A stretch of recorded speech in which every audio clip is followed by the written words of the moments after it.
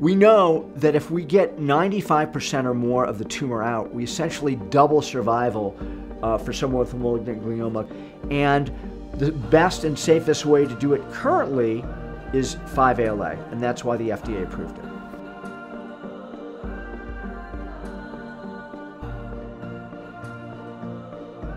When you shine a blue light, it fluoresces pink and allows the physician to see exactly where the tumor is, even when it looks under white light like it's blending into the rest of the tumor and into the rest of the brain. It was just approved by the FDA about a year ago. I'm happy to say we did the first FDA-approved case here at UH last year, although I've been using it under a separate agreement with the FDA experimentally for about 11 years now. This technology is thought to be so important that it's about to become the new standard of care.